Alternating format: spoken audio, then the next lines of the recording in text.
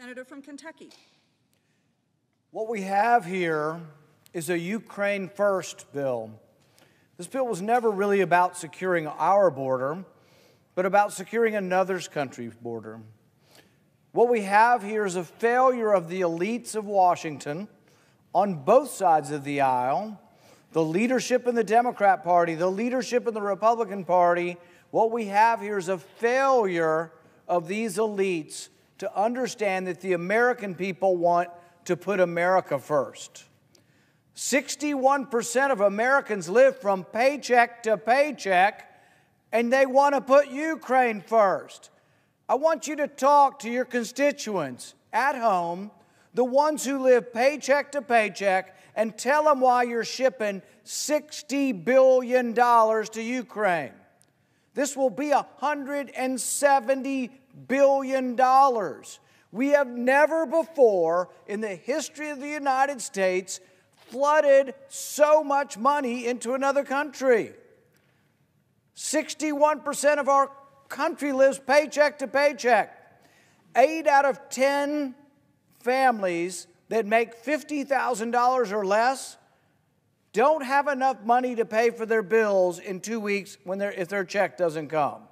If they have one interruption in their family, one thing that sets them back, one unexpected expense, they don't have enough money to pay their bills, and you want to put Ukraine first.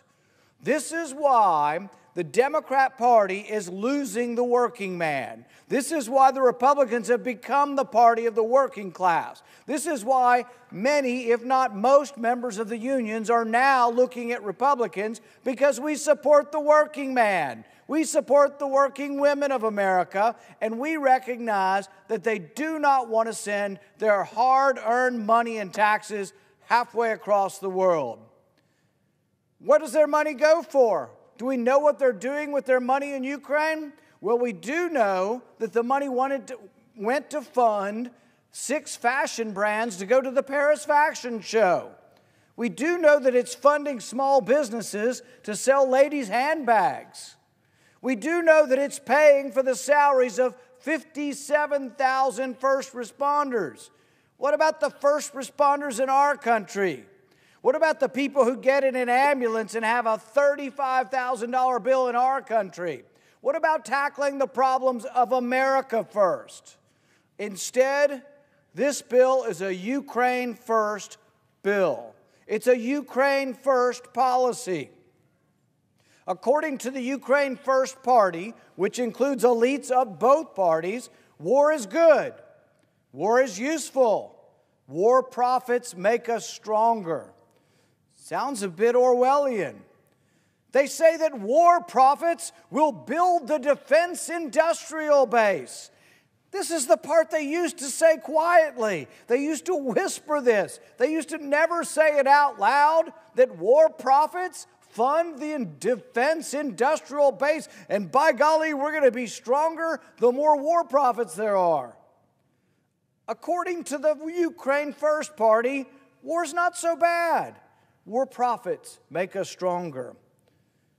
Lost in this reprehensible argument is any sense of grief over the 500,000 dead, for the mothers and fathers weeping graveside.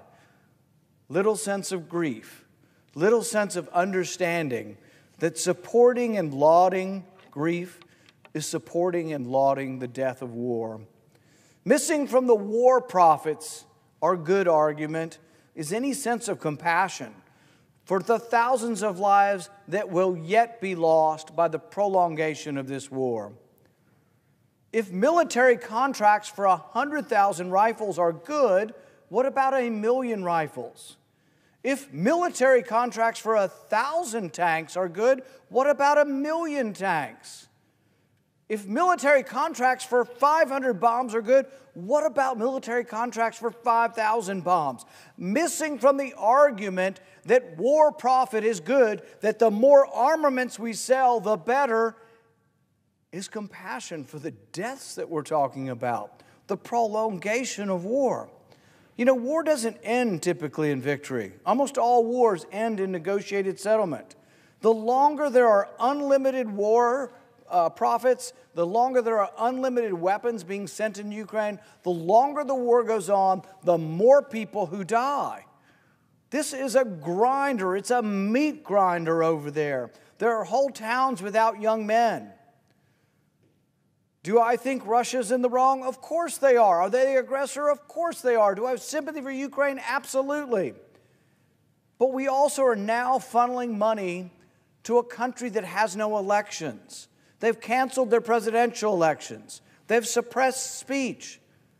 They've banned certain opposition parties. They've banned certain opposition press. They've banned officials of opposition religion.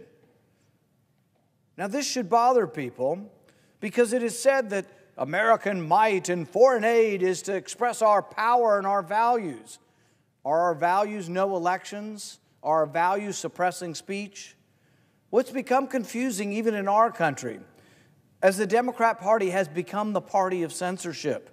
They are the party that agrees that the Biden administration is okay to meet with the FBI, to meet with Homeland Security, and to meet in the offices of Twitter, meet in the offices of Facebook. They suppressed for over a year anybody who was willing to say that it looks like the virus came from a lab in Wuhan. That was suppressed for over a year, not just by private business, but by the government, by the Biden administration meeting, the FBI, Homeland Security meeting with the tech companies. So it doesn't surprise me that they don't care too much. Just get the money out the door, even though in Ukraine they're living under a regime where speech has been suppressed. What the American firsters, what the Ukraine firsters are really arguing for is an America Last policy. They're really arguing for a longer, bigger, more deadly war because it expands the profits of the defense industrial base. How despicable. How absolutely disgusting. They're saying the quiet part out loud. They're okay with war. The longer the war, the more profits, the stronger the American defense base. It's this circular argument. We're not sending the money to Ukraine. It's coming right back. It's coming back in the form of profits to the American arms merchants. It's okay. We're really not going to lose $170 billion because it's coming back in profits. We'll make more bombs. Whatever happened to the progressive left? But wasn't it great when there were people on the left who actually were progressive on things such as war? How absolutely disgusting. To argue that war profits are a benefit that somehow overshadows the awful specter of war's death and carnage. The amount of money going to Ukraine in this bill is more than we spend on the entire Marine Corps. Think about it. We're going to send to Ukraine more money than we spend on our own Marine Corps. This is a bill about Ukraine first. This is a bill that makes us weaker. There is no money to give to Ukraine. It's not like we've got a pot of money. There is no surplus. There is no rainy day fund. This money will be printed up or borrowed from China to send to Ukraine. It makes us weaker.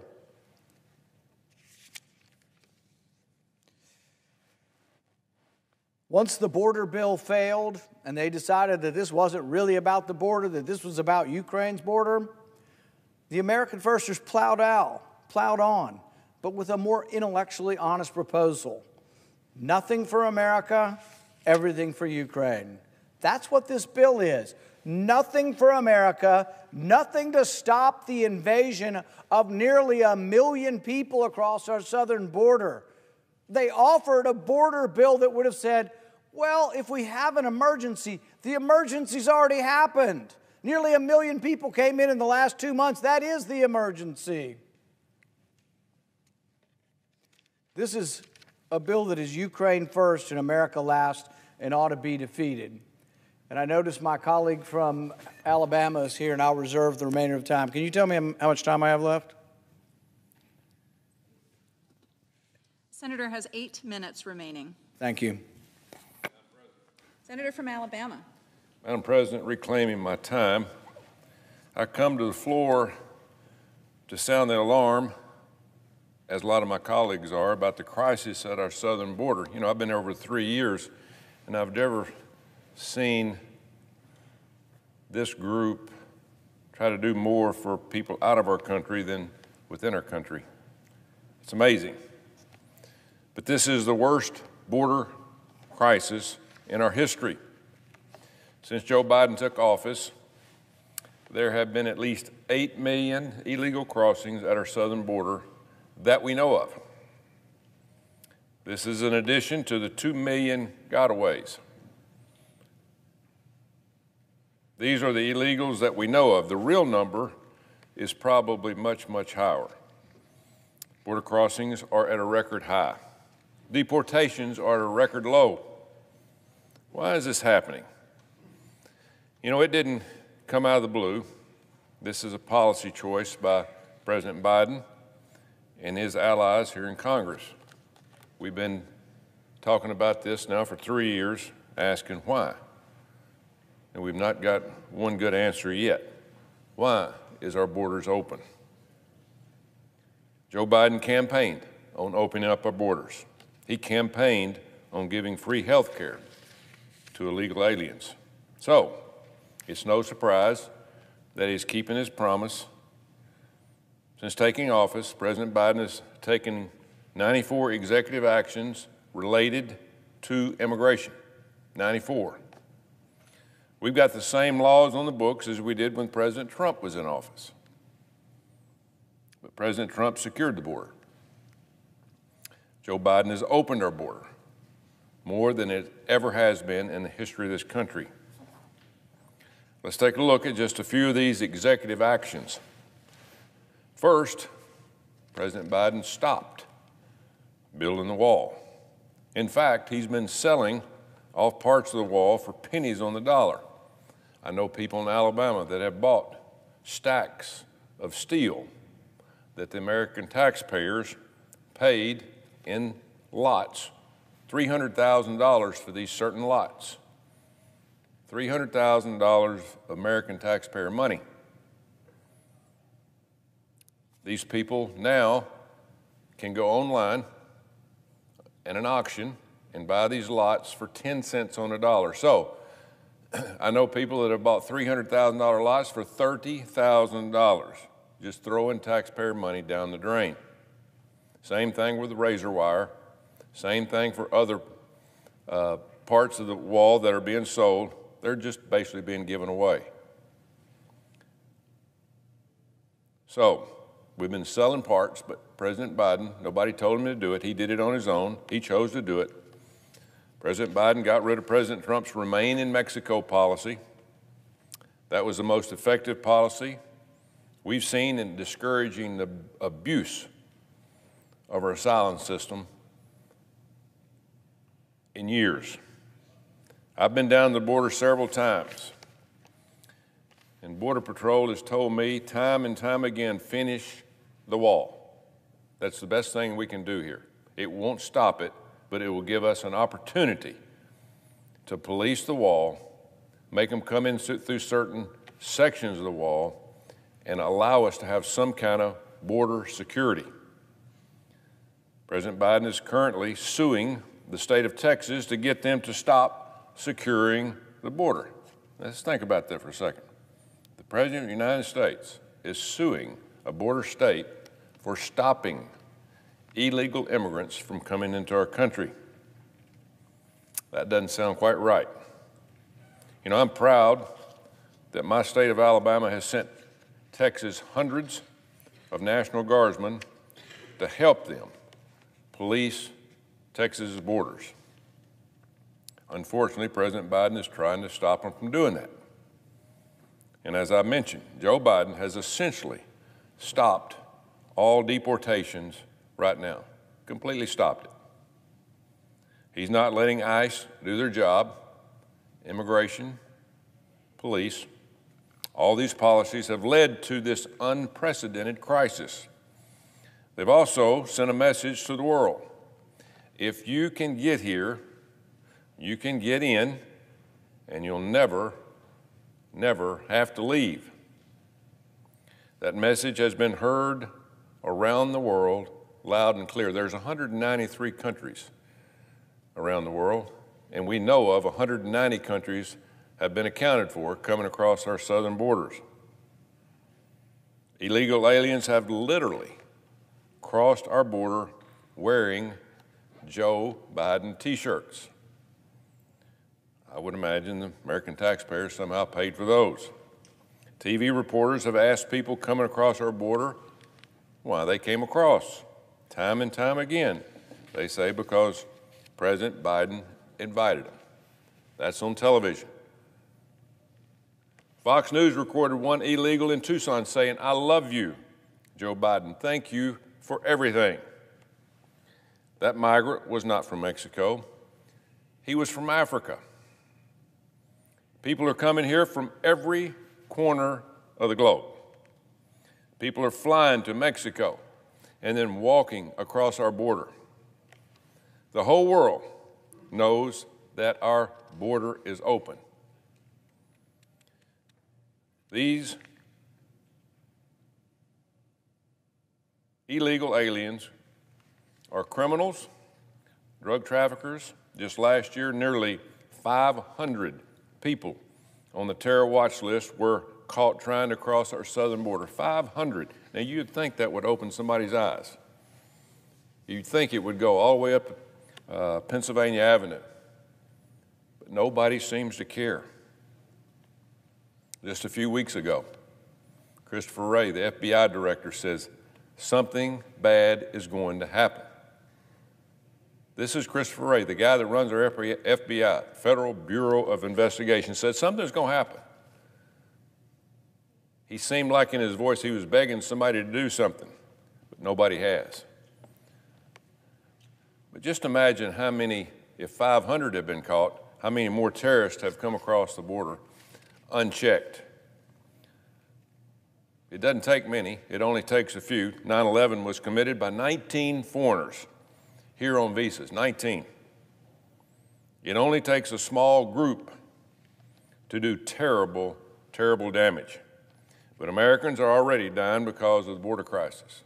We all know that. We're here to protect American citizens, but we're losing. We're losing that battle. More than 300,000 Americans 300,000 Americans have died from drug overdoses since Joe Biden took office. 300,000.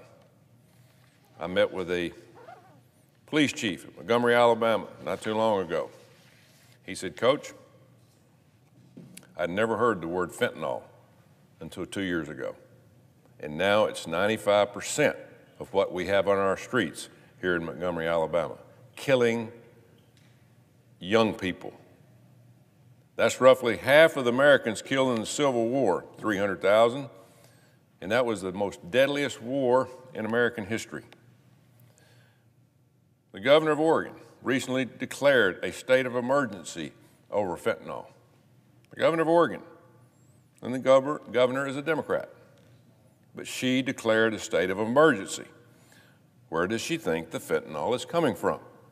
She should demand that the people that represent the constituents in her state do something about what's happening. Federal law enforcement has said for years that almost all of these drugs are coming over the southern border. You don't have to take my word for it. That's what the DEA has said for years, under Obama, under Trump, and under Biden. They said most of the drugs that come into our country come across the southern border. Every day we fail to secure our border, another 150 Americans die from overdoses. 150 a day, a plane load of people.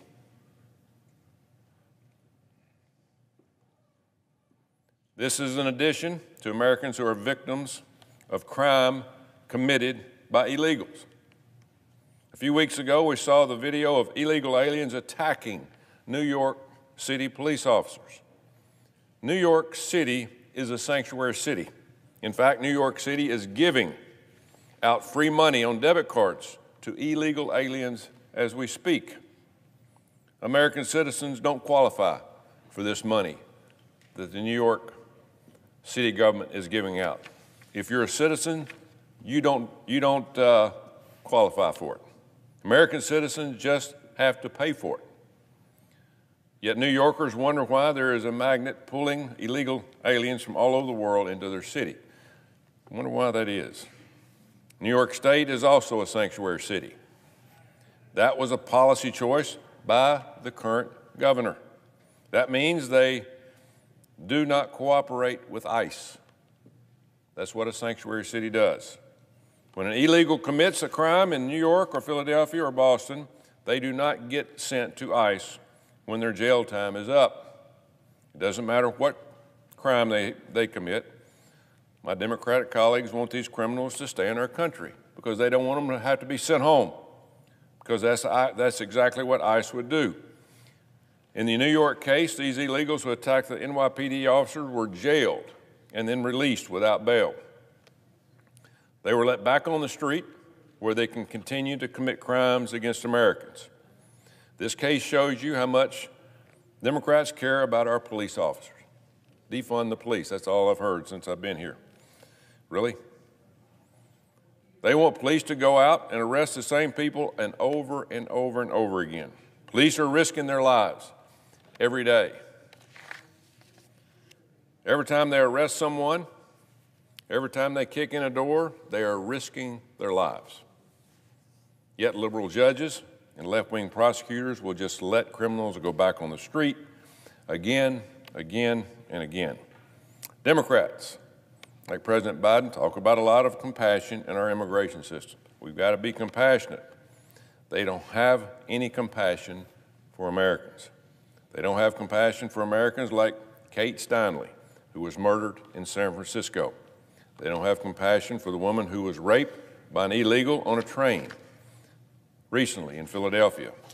They don't have compassion for the mother and daughter killed by a drunk driver who had allegedly been deported 4 times. When Americans get attacked or even killed by illegals, Democrats just see that as collateral damage. It's just the price of open borders.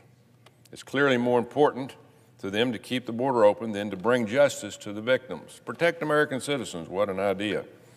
Just weeks ago, the House passed legislation to deport illegals who have been caught driving drunk. Deport them. 150 House Democrats voted against deporting anybody that was illegal caught driving drunk. 150. The House also passed legislation to deport illegals who committed Social Security fraud. 150 House Democrats voted against it. Democrats want even the most basic things to secure our border. Won't do anything. Now that is an election year, obviously. Now that we've gotten to this point and people have to have votes, we're supposed to believe that our Democratic colleagues have had a total change of heart, because I've not seen anybody down there in 3 years and 2 months, and I've been going once or twice a year. I've not seen any of my Democratic colleagues down there. I would be shocked if I didn't see somebody down there in the near future, because it is an election year. They're paying lip service to the crisis at the border. They don't listen to their rhetoric. Look at their actions. Democrats are not doing anything of substance that would actually help. President Biden could start by undoing all 94 executive actions on immigration. We didn't need to do that, but he did it because he wants open borders. Earlier today, I spoke at length about why the Schumer-Murphy border bill is not good enough. I won't belabor the point, but as Senator Murphy said, under their bill, the border never closes down. That gets pretty much to the point. Even at 5,000 crossings a day, we would still process 1,400 illegals per day. 1,400. This is like putting a Band-Aid on a bullet hole. Why even worry about it? The acceptable number of illegal crossings is not 5,000, it's not 4,000, it's 0. in a TV interview a few days ago, Chris Murphy said, failed to deliver for the American people we care about most. No, they care more about the undocumented Americans. What is an documented American? Undocumented is just a left-wing code for illegal. They don't like using the word illegal. The term used in federal law is illegal alien. That's who we are talking about. These are not Americans who lost their paperwork and just can't find their documents or lost their passport. These are illegal aliens who have no right to be here.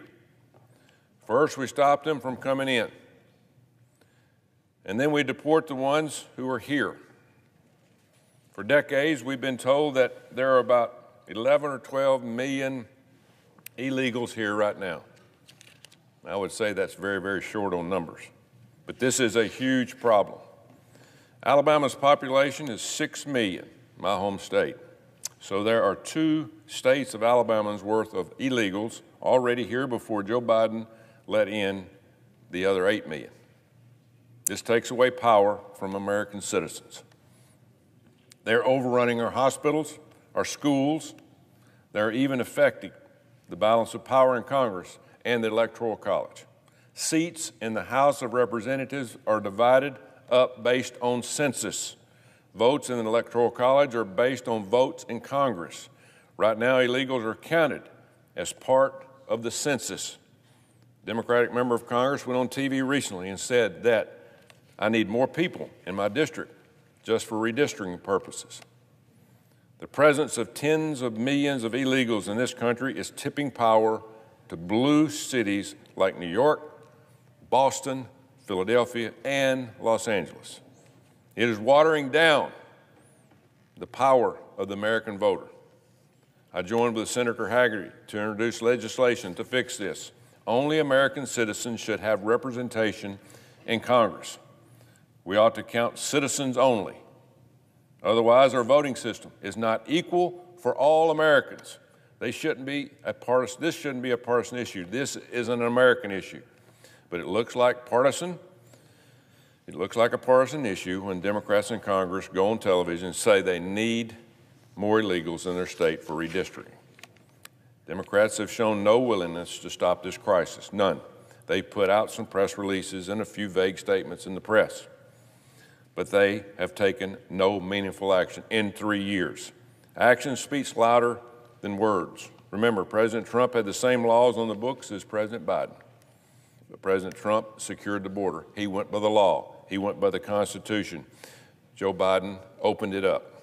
And so, new laws are not absolutely necessary, but certain new laws would be very helpful. And so, right now I would like to propose an amendment to the Ukraine bill that would actually secure the border. My amendment is still a bill I've introduced called the Border Safety and Security Act. The bill would simply suspend all legal entries completely until the Department of Homeland Security has operational control over the border. My amendment also prohibits mass parole programs. The Schumer border bill would have allowed parole programs to continue at an unlimited pace. My amendment prohibits catch and release and requires detention. The Schumer bill would require the release of illegal aliens. The Schumer bill would have allowed up to 4,999 border crossings a day. My amendment would mean 0 crossings as soon as it is signed into law. It also allows states to sue the administration if it doesn't do its job and enforce the laws. We should not pass a Ukraine bill until we first pass a border bill worthy of the name. That was my position in December, and it's my position now. Either we will end this border crisis or this border crisis will end us. I yield the floor. Madam President. Senator from Kentucky. Often the titles of bills before the legislature don't really represent what the bill stands for. The title of this bill should say, Ukraine first, America last, because that's what this is really about. Now, bills in the legislature, bills that come before the Senate, don't have pictures or covers on them like a book would have or a magazine. But if this bill had an image or a cover on the front of the bill, the image would be the migrant in New York who assaulted a police officer, was freed from jail on no bail, and gave the middle finger of both hands to America. That's what this bill is. It's the middle finger to America. This bill is the middle finger to every working man and woman in America, every struggling American family. This bill gives them the middle finger and says, we don't care about you. We care more about Ukraine than we care about our southern border. We don't seem to care, or these Ukraine firsters don't seem to care about the crime that's happening. They don't seem to care about the assault of a police officer in New York. They're intent on more coming in. Just that one image of that man, that migrant, that illegal immigrant who came across the border and decided to assault with a whole group of other thugs to assault a police officer in New York, just that image alone ought to be enough for us to say enough's enough. Enough's enough. We really have to control our border. Guess what? From now on, the only people who come to America are legal immigrants. But this bill ignores the southern border. Almost 1 million people came over the border in the last 3 months. Almost 1 million people. And the Ukraine firsters are saying, we don't care about the southern border. We care about Ukraine first. And so the picture, the image that every American should have when they see all of these billions of dollars, $60 billion being shoveled out the door, being loaded on the plane, as you see these smiling politicians gleefully dropping off the pallets of cash over there, every American should remember the image of the young man giving America the bird after he assaulted a police officer. That's the image of this bill. That's the image of the Ukraine firsters, and nobody should forget about it. When we look at the problems that we face, we need to be fully aware that there is no pot of money. There is no surplus funds. There is no money to give to Ukraine. We don't have enough money to pay our bills. We do not have enough money to pay for what we budget every year. In fact, the entire budget that Congress votes on is borrowed. Let me make that very clear. The entire budget, not a little bit of it, not half of it, the entire budget is borrowed. This would be like someone saying, well, yeah, I don't have any money for rent and I don't have a job. I'm going to borrow the money for my rent. That's essentially where we are. 2/3 of spending up here is entitlements. All of the tax revenue from every source that comes into the federal government is only enough to pay for Medicare, Medicaid, Social Security, and food stamps. Everything else is borrowed. And we don't vote on the entitlements. The entitlements are on autopilot. What do we vote on? We vote on what is military discretionary and non-military discretionary. $1.5 trillion. So people talk about, what is $1 trillion? Well, we're running a $1.5 trillion deficit in 1 year. So in 2 years, $3 trillion is accumulated. How much is $1 trillion? How much is $3 trillion? If you take trillion in $1 bills and you stack them up, $3 trillion would reach to the moon. 240,000 miles high would be the stack of $1 bills. That's what we borrow in a 2-year period. But it's accelerating.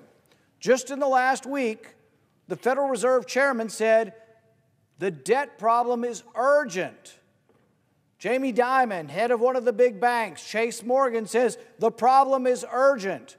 Some of the economists and authors who wrote about the collapse in 2008 that predicted it coming have said the debt is an urgent problem. So how does the Senate respond to some of the keenest minds in the country saying that we have a debt crisis They respond by sending $100 billion of your money overseas. And it's not money we've got on hand. It's not cash on hand. We don't have any money. We are flat broke. People say it's for our national defense. We have these cold warriors who still believe in the domino theory. They say, we are going to somehow be overrun by communists if we don't do this. But we have no money.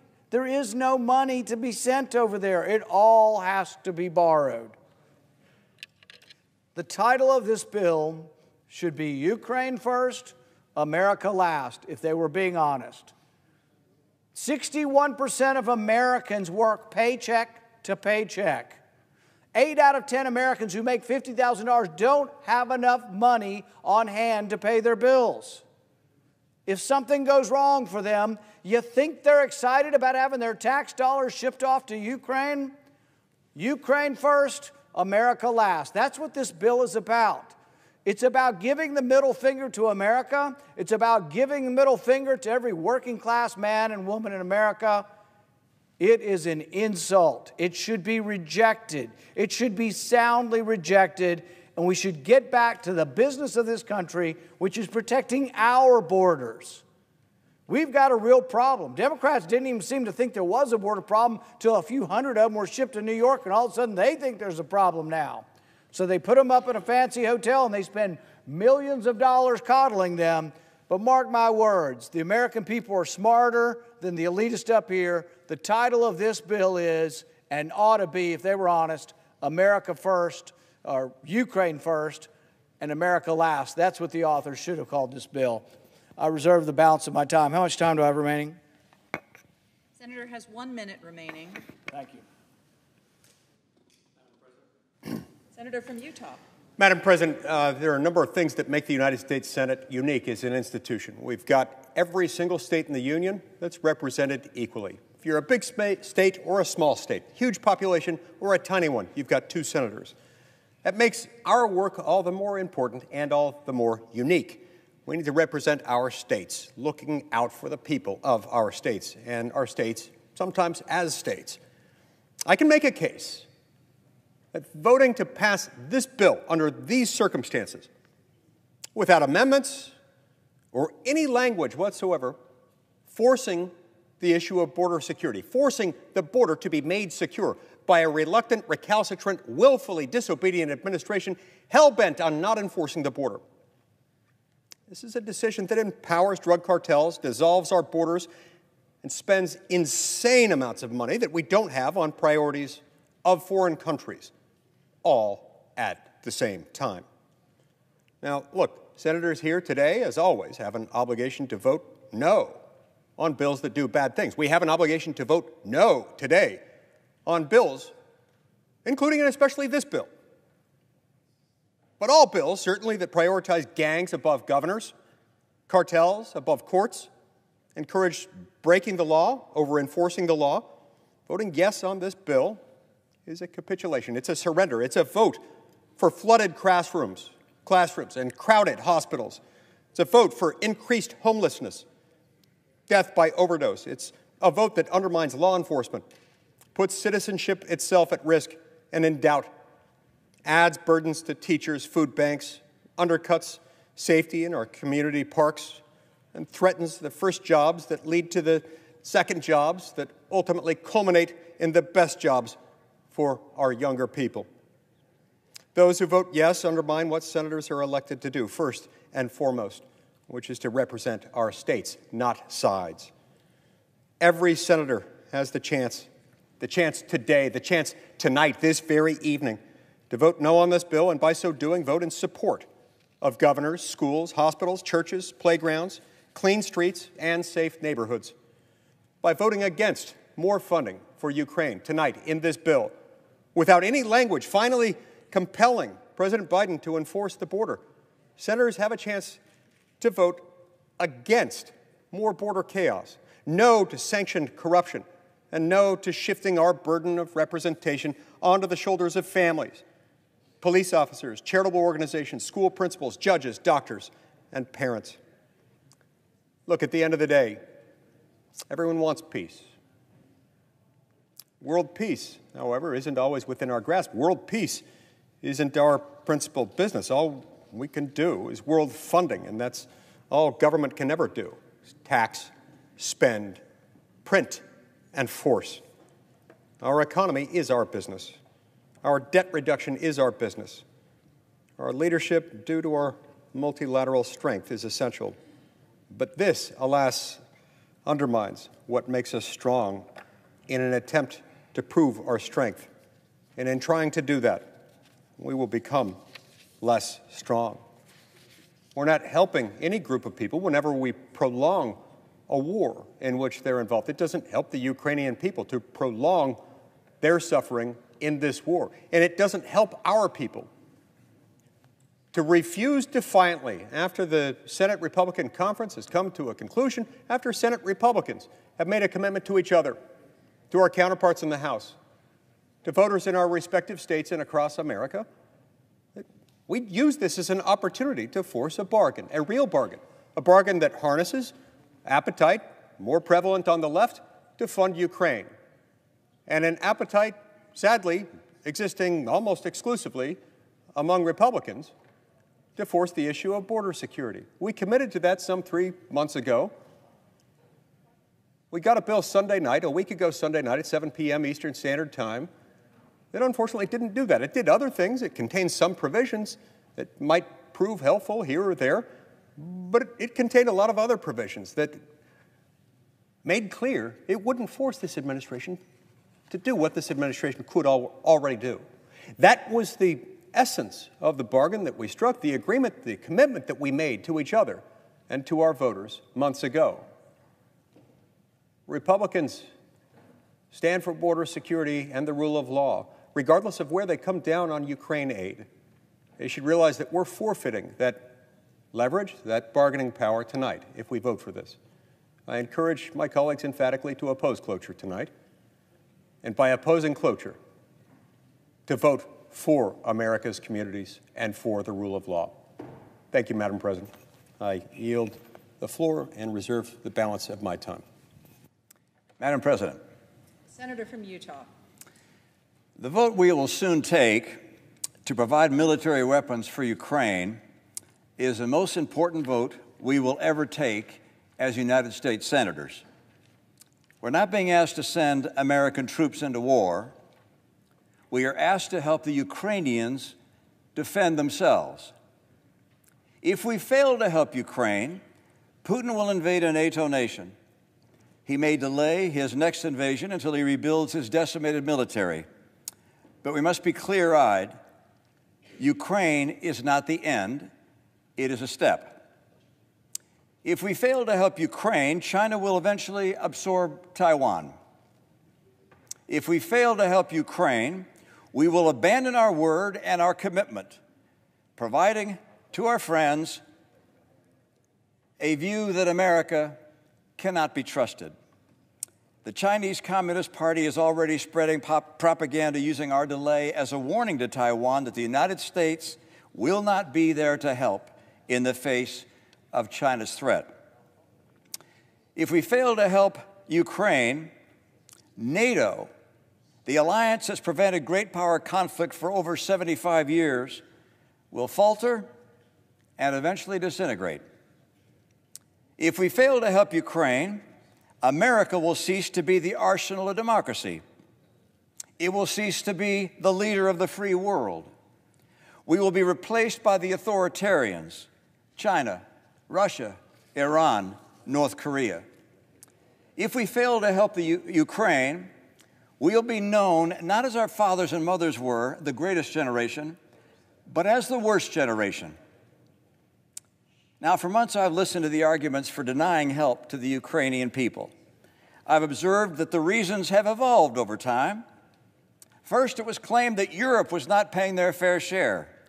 That was proven incorrect. Our allies have already contributed more than $96 billion in aid, and the EU earlier this month agreed to provide $54 billion more over the next 4 years.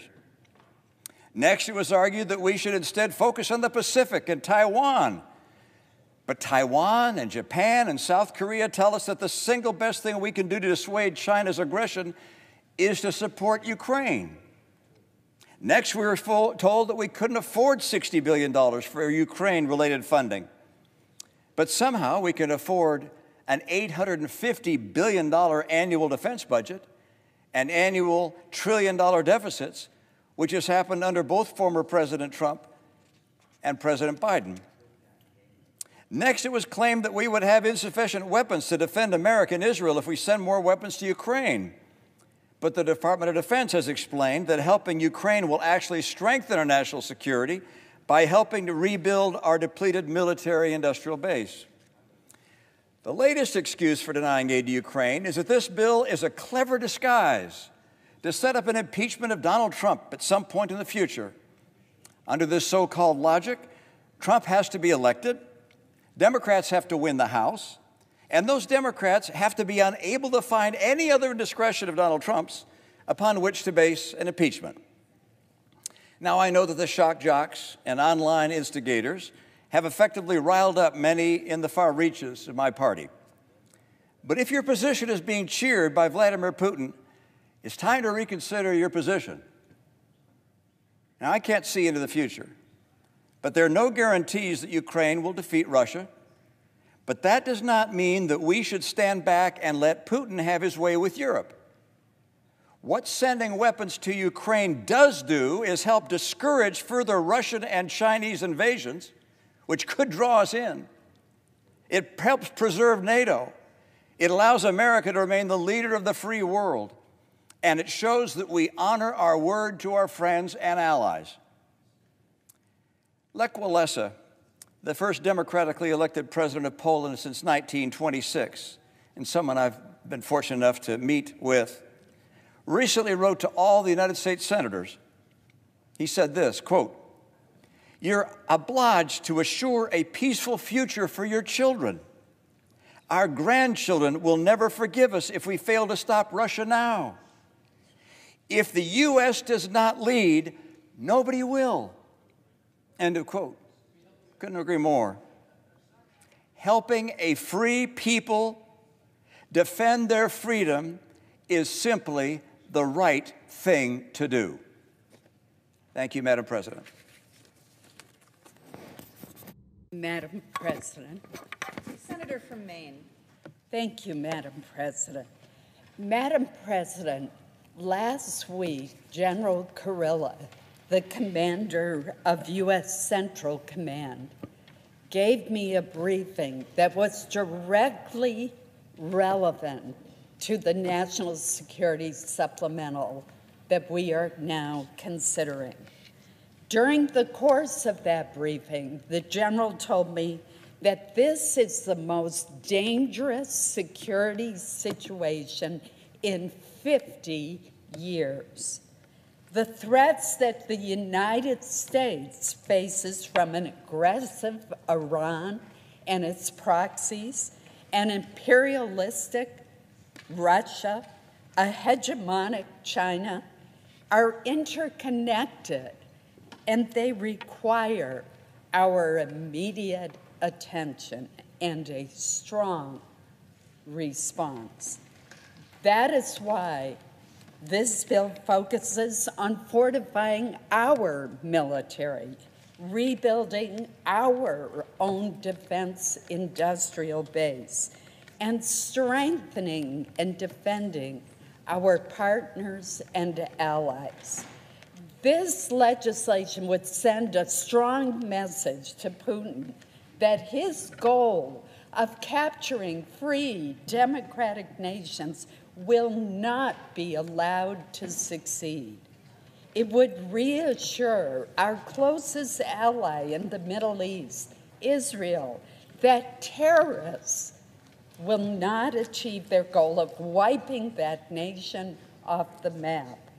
And it would counter ever-growing Chinese aggression.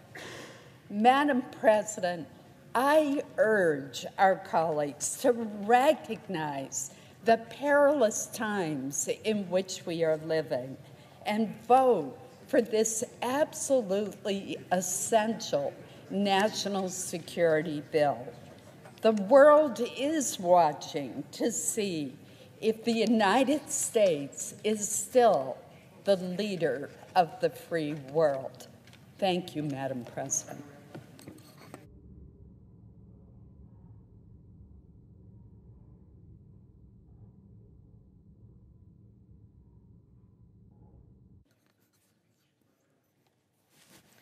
Madam President. President Pro Tem. Thank you, Madam President. We all understand we cannot leave our job here unfinished. The clock is ticking right now, and there is so much at stake. We have a strong bipartisan package to support our allies in Ukraine, Israel, and the Indo-Pacific, and provide humanitarian aid to civilians who are caught in conflict. By passing this bill, we will show our allies we stand by our word, and we will help them in the time of need. We will show dictators that their flagrant attacks will not go unchecked, and they cannot steamroll our allies. And we will show the world that American leadership is still alive and well, and that we are still a strong protector of democracy and provider of humanitarian aid. Given all the stakes of this moment, right now is a critical time to send that message, which is why I'm glad we're here on the cusp of passing this bill in the Senate. And to my colleagues who've been holding this up and dragging the process out, we can disagree. You can vote against this. That's how it works. But one way or another, this aid will get to our allies. We spent months going back and forth to try and get a bill to the floor, and now we are here. We are not going to let a few more hours or a few more days wear us down. However, what is an inconvenient delay for the United States Senate is a dangerous one for our allies in Ukraine. Putin's forces are on the march as we speak. Ukrainians are fighting bravely to defend their homeland, but they are running lower and lower on bullets, air defense missiles, and more every day. We measure time in hours.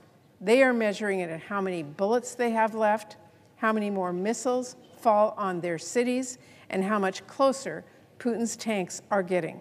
The question for us is, how long is this going to take? The question for them is, how much longer can they hold out? We cannot leave them waiting.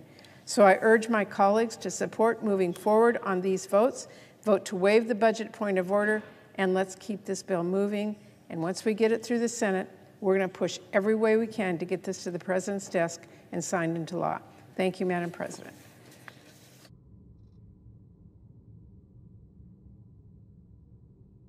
I yield the floor.